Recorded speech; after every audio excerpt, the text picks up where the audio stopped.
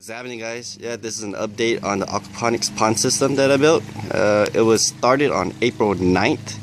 It took about 2 weeks to build, or 6 full days. And let's go get into the little details here.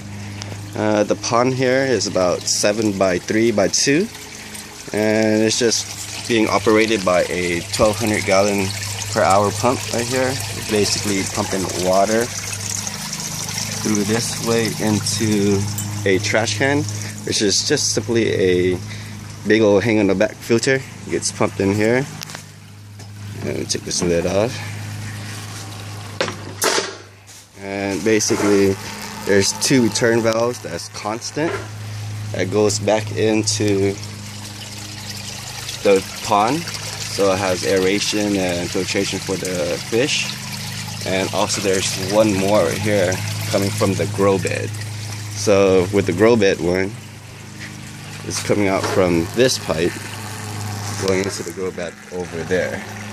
So as the system drains and fills, the plants get what they need and return clean water back into the pond.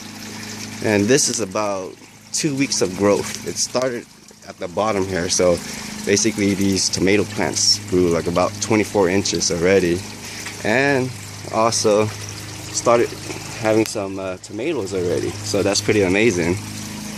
And how this hang in the back filter really works is just water gets pumped in, goes to the bottom, filters out, and basically returns. For this, it's just basically prime these pipes right here, and then just have a suction motion right here. And also I put it in a overflow pipe right here as well, just in case if the power goes out and then it turns back on, so the water doesn't just constantly come out of the top right there, so it just returns back into the grow bed. But in the overall system, it's doing well. It has the gazebo right here, and I tied some rope for the tomato plants to come back up. So yeah, I'll keep you guys updated.